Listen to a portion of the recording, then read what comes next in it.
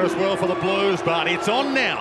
De Koning in the ruck against O'Brien, and he's been sparked. Simpson to the outer flank. Good grab. I've been impressed with this young man, and I'll tell you what I love. That's got to be paid. He didn't touch the ball then. This feels like the incorrect disposal rule has disappeared. De Koning's handball, great. In game one, game man to go with that. Nat Nui, Kelly, De Koning. Bryce Gibbs, in his 268th and final game, sends it in to Koning. He's had a much better...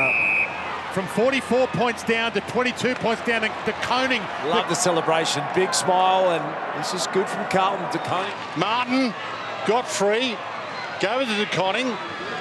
He's had a crack at that, and he's kicked a ripper. What a character. Notice he's got the Carlton strip on. Wonder if he'll have a Sun strip on.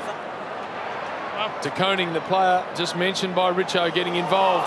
Gardner ripped in a really good tackle. The two inside 50. De Koning got rid of Nat Nui. Yeah. When he thought he was going to change the football world. I'm not sure what's happened since, but Pitton at front spot, Setterfield. De Koning, good mark. Not paid, so... Will be to Carlton's liking. Down here, comes to Hearn, he's tackled. Now, did he put the head and try to get under? Tackled immediately. Ed Curnow did it the hard way, didn't he, Curnow? Through the crows. Gee, De Koning, every now and then he gives you a glimpse of what might be permanent. 9-point deficit, back to 7 points.